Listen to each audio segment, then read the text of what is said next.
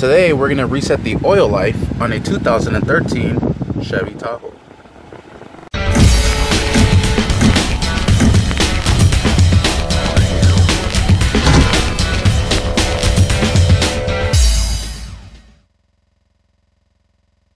Alright, I just performed an oil change on this Chevy Tahoe, and now we're going to reset the oil life. I actually went ahead and did it for the previous video, but I just want to make another video to demonstrate on how to do this.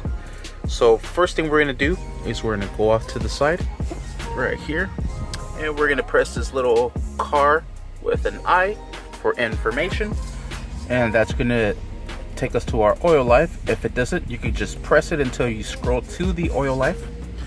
Alright, the next thing we're going to do is we're going to press on this check mark here, and we're going to hold it down, keep it pressed, and in about 5 seconds the oil life should go into 100, just like it's so right there. And that is how you reset the oil life on a 2013 Chevy Tahoe. Sweet. Thank you for watching. Please like and subscribe. Don't forget to hit that bell. All right, let's get out of here before we get kicked out.